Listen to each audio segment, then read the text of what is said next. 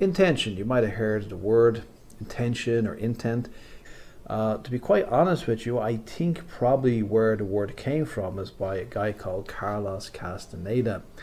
And Carlos Castaneda had wrote some very interesting books. He was an anthropologist. He was also a bit of a cult leader or cult figure, we could say.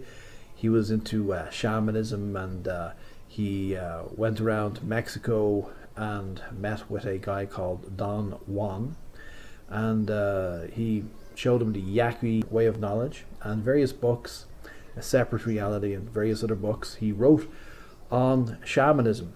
When Carlos Castaneda was talking about intention, the power of intent, was really that we are creative doers in the universe, that a person brings about a life that reflects their thoughts,